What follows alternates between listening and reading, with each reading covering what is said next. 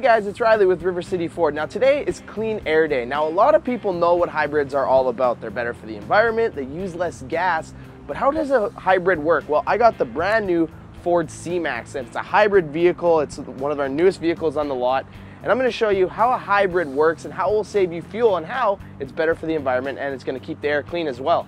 A lot of people wonder how a hybrid works and how an electric motor works. So what the electric motor does is that it helps out the gas motor doing things like accelerate, stop and start, climb up hills, pass people on the highway, and it kicks in when gas is least efficient, which is when you're driving at lower speed. So the electric motor completely takes control of the vehicle, and this is why your miles per gallon when you're driving in the city is a lot less than when you're driving on the highway, because you're driving at lower speeds, you're doing a lot of stopping and starting, and that's where a hybrid actually works the best. So another cool way this car saves gas is that it actually stops and starts the engine when you're stopping for a long period of time. So if you're stopped at a red light, or you're stopped at a stop sign, or you're just waiting for traffic, the engine actually stops, and when you press the accelerator, it starts up again. But speaking of stopping and starting the engine, you think that would get a little bit annoying, but you cannot hear the engine start, which is absolutely crazy. Here, I'll start it and you be the judge. Can you hear it?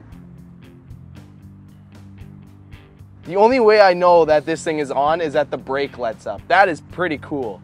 So one of the coolest things I found about the C-Max is that it has this feature called Regenerative Braking. So what happens is that it uses the motion of the wheels to turn the motor backwards, which in turn creates electricity, which in turn powers your battery, which makes your battery life longer, which means you don't have to charge it and you don't have to put as much gas in your car, which I found pretty cool. Now the Ford C-Max is one of the smarter cars I've ever experienced, but I think things like Ford Sync and being able to call your friends with voice commands is pretty cool. But this car actually thinks by itself. And what I mean by that is it has these little shutters here in the grille, and they open and close to let in oxygen so that it'll cool the engine to get it at its optimal temperature so that it'll be its most efficient. And also it makes the car more aerodynamic with the grills open or closed.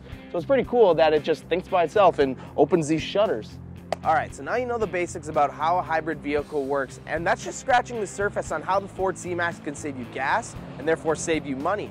So if you have any other questions, you want to know more about the Ford C-Max or hybrid vehicles at all, just come visit River City Ford, give us a call, and we'd be more than happy to help you.